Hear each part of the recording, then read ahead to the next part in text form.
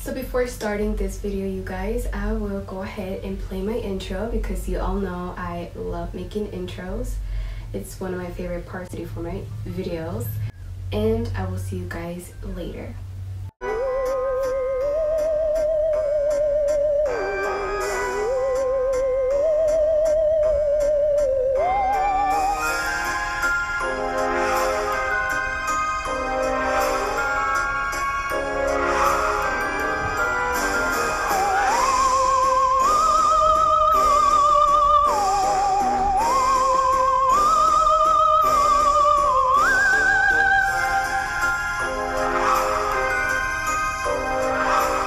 So this castle, from a little bit of what I know, is here in Lake Worth.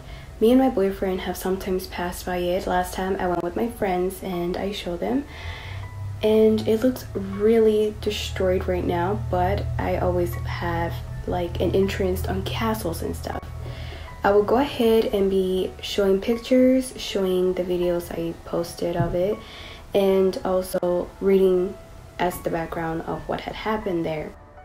So this castle is called the Castle of Haram Bay, which I didn't know that, you guys. It is 6,500 square foot stone structure that rests upon 14 acres of the lake, and it was constructed in the 1940s. According to my research, the property first belonged to Ulrich Cannon, who purchased the land in the early 1860s.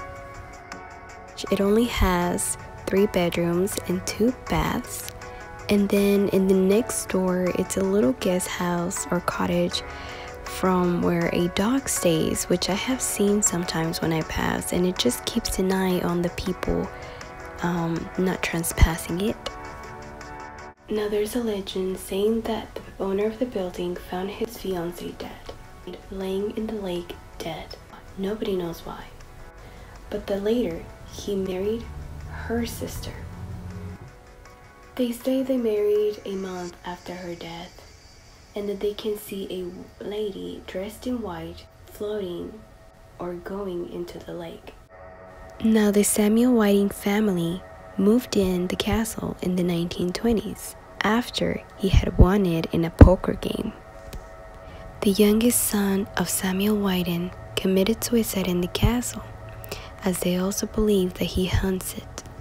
The neighbor claims that she saw a young man through the windows, and when she tried to tell her husband, he had vanished already. Now they say that owners don't stay there. Owners move in and then they move out right away. They don't last there. Would it be the bride that haunts them? Or would it be the Whiting's young son? Nobody will ever know. Some say it may be even the way you have to maintain the castle, you know? It is now part of the city that takes care of it, I believe, because I have seen cameras when we pass by, and it is a prohibited area that you cannot step into. Now this concludes our first little series stories, you guys. I will see you all for my next one, which will be next week. I will try to keep it next week. If not, you'll have it in the same week as the other one because I do work and it's a lot. So I try so much, you guys, to do videos of these. I hope that you enjoy them. I hope that you're like eating a little snack or something. So I hope that you had fun. The next place I'm going to do is located here in Fort Worth, Texas. So be ready for that. I will see you guys later.